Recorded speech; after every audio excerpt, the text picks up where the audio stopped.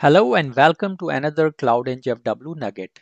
My name is Salman Syed and I'm a technical marketing engineer at Palo Alto Networks. This short video will show how to delete a Cloud NGFW resource. Before you delete the Cloud NGFW resource, you must remove the Cloud NGFW endpoints that are linked to the Cloud NGFW resource from the route tables. After updating the route tables, log in to the Cloud NGFW console and go to the NGFW section. Select the resource you want to delete and click Delete under the Action tab. In a few minutes, your Cloud NGFW resource and all its endpoints will be deleted. This concludes our demo. Thank you for watching.